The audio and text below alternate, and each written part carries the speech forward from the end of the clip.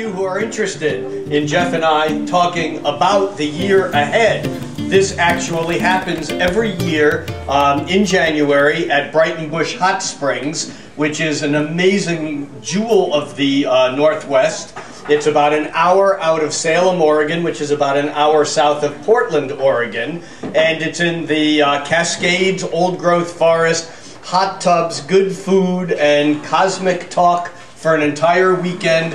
Jeff and I will be talking about 2013, along with doing the charts of each of the individual participants.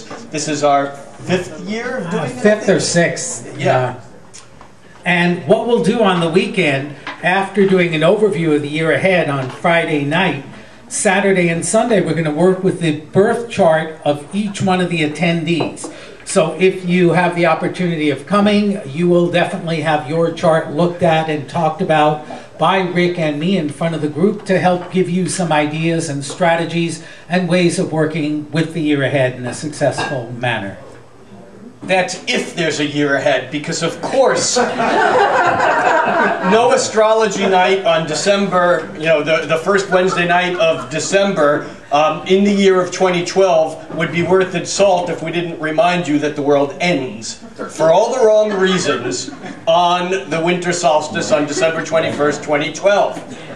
Well, yes, but for sure. But in case it doesn't end and we all make it to Brighton Bush, you can find out about it by going to stariq.com. That's STARIQ.com, the website that Rick and I created. There's a link to information about the weekend workshop at Brighton Bush. And if you sign up and the world ends, there's no loss anyway. But, a number of people, of course, have been talking about this sort of end of the world business, which is not primarily an astrological interpretation at all. But I think what's helpful is for those of us who have any sort of consciousness, awareness, or hope of growing such for yourself or humanity, that let's make it a new world. What would you like in your personal new world? What would you like in our collective new world?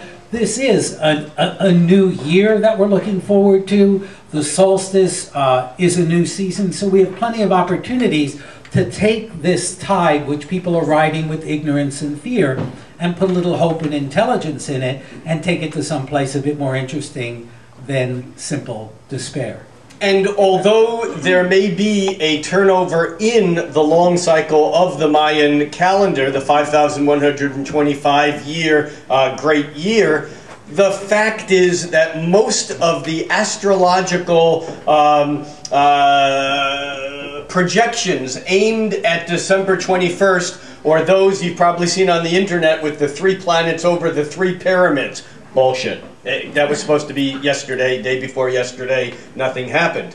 The alleged alignment of the sun with the center of our galaxy on December 21st, 2012 is approximately 2 centuries off. Yeah, it's close, but, a couple of hundred years, give or take. From the Earth's point of view, the center of our galaxy now is somewhere around 27, 28 degrees of Sagittarius, and it moves 1 degree every 72 years, so we're close to about 150 to 200 years away from the sun lining up with the center of our galaxy as is being thrown around. Now, there may be an alignment of the wobbling plane of the solar system with the apparent stationary plane of the galaxy, but that's not what most people are talking about. And in fact, that too, there's question. It's very difficult to fine-tune cycles that last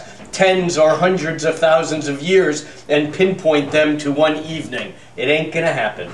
And as Rick and I have been discussing now for quite some time, we are in the midst of a very significant astrological cycle. Absolutely. The square, the right angle between revolutionary Uranus and transformational Pluto, which began earlier this year in 2012, continues on and off through 2015. So we are in a wider period of time in which there's an extraordinary opportunity for transformation, which is more than simply the breakdown of the economy, environmental disaster, or other nasty and undesirable stuff. In fact, I heard a news item on NPR about the Voyager spacecraft, which has been out there for, I don't know, 20 or 30 years, and is now at the edge of the solar system. They don't know whether it's really quite hit it yet, or whether it will happen in the next couple of years or so, but it is the point at which the cosmic radiation coming into the solar system from stars outside of our system meet the solar radiation. And what that suggests is we're at a breakthrough. We're at a potential point in human consciousness to go beyond the containers that we have lived in, not only for our lives, but for our ancestors' lives as well. And also other discoveries very recently in the past weeks, including water. I mean, abundant water on the planet Mercury, and organic matter on Mars. I think that the metaphor of this river of photons that they've discovered at the edge is part of a larger picture that you're describing of breaking out of the comfortable place in our individual lives and cosmically where we were and where we're heading. I mean, we are heading in some ways for the great unknown, and we'll come back to this again and again, not only tonight, but monthly, and that is as we move collectively, culturally, socially, politically, economically into this great unknown. We do not have control over all of those things, but we do have control over some of the things in our individual lives. And we do have control over whether we engage out of trust and love, or whether we pull back out of fear. And this whole thing about this 2012 end of the world on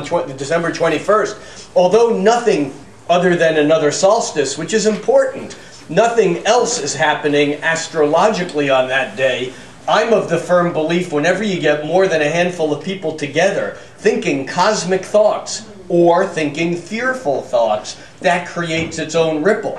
So there may be import on this particular day because people from all over the planet are focusing their energy on this day, and all I can say is that if you participate in that, know that you can participate either out of fear or out of trust and love. Well said. And you know, every year on the winter solstice, the sun is moving into Capricorn, which does feel like the end of the world, especially for Sagittarians, which is what we all are now, a little bit. You know, regardless of what your chart is, what your signs are, we all experience collective changes together. So this month, at least until the 21st, we're all Sagittarians because that's where the sun is. And although we began by talking about longer cycles, whether it's the Mayan calendar or Uranus square Pluto, the way astrological patterns tend to work is that faster moving, shorter cycles trigger the bigger, longer ones. And if the world is going to change in a dramatic way, we've got enough visionary Sagittarius, let's strap ourselves onto that rocket and ride it to wherever the hell it wants to take us this month to enjoy the experience and to expand our minds. Yeah, I think that is really the case. Of course, the idea of strapping ourselves onto this rocket and heading off into the sunset. This image of how I learned to love the bomb. Dr. Strangelove. Dr. Strangelove. Somehow riding the rocket ship may not be quite as easy. Certainly adrenaline rush creating, but it may not be as easy as it sounds. It sounds like a good idea, but it's not without its pitfalls. Oh, absolutely. The pitfalls of Sagittarius, which is the half horse, half archer shooting the arrow up into the sky, represents sort of that ride towards something bigger, towards the great beyond. And of course, the pitfall of that is while we're looking at the far end of the horizon, we may be stumbling over our own 2 feet. Now, there is a school of esoteric astrology. And in esoteric astrology, the Earth is the key ruling planet of Sagittarius. And I think what that suggests is, from an esoteric perspective, it's necessary to have our feet solidly planted on the ground if we're really going to go far.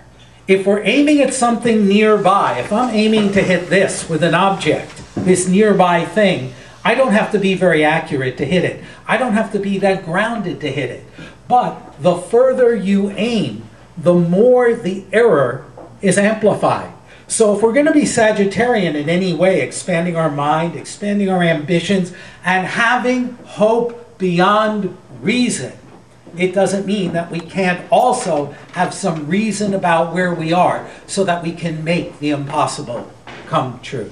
You just touched on an image that's very Sagittarian to me, and that is Sagittarius in the physical body rules the thighs.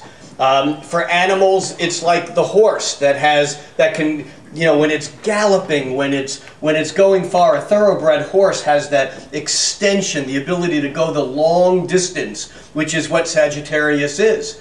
However, that same long-distance runner, the ability to really reach farther, to reach for that distant star, as you said, is often that same Sagittarian person who can be very graceful when they're doing practiced moves, can be the one that'll stumble around and walk into walls and be very clumsy with the local, with the details. And here we have the differential, perhaps, between Jupiter, which is Sagittarius's key planet, and Jupiter, Sagittarius is opposite Gemini, and Mercury is Gemini's planet. And so right now, what's really fascinating is that Jupiter is in the sign that's opposite. Normally, Jupiter is associated with Sagittarius. Jeff said that we are all Sagittarians now a bit, because we're in that time of year when the sun spends its month in the sign of Sagittarius.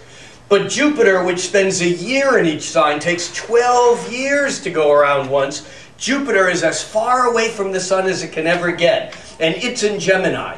And as Sagittarius likes the general principle, the big idea, going long, going far, Gemini is about the noise in our environment. It's about tying our shoelaces, not getting a rocket ship to the edge of the universe.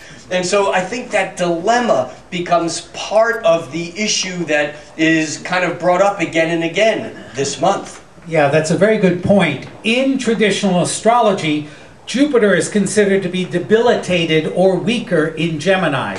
Why? Because it's about the big view, and Gemini is about the trivia, the multiplicity of data, so that Jupiter doesn't function as well. And this month, on the 10th, Mercury, Gemini's key ruling planet, the planet of details, moves into visionary Sagittarius, a sign in which it is traditionally considered to be debilitated or weakened.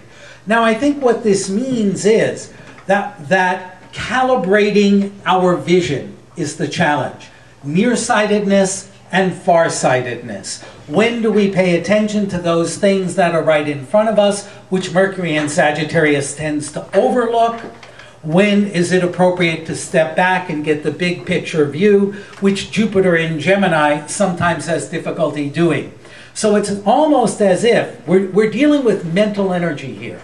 Mercury is lower mind, what we call fact-collecting, data-oriented mind. Jupiter is higher mind, a philosophy and principle, or long-range vision.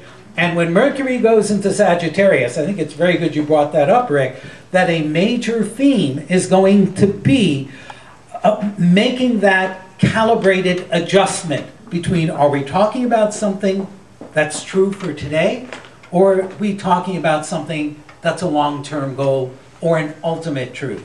This also means be careful, not just in what you say, but in what you believe. Because Mercury in Sagittarius can make something trivial sound much more important than it is. And Jupiter in Gemini can take something really important and trivialize it.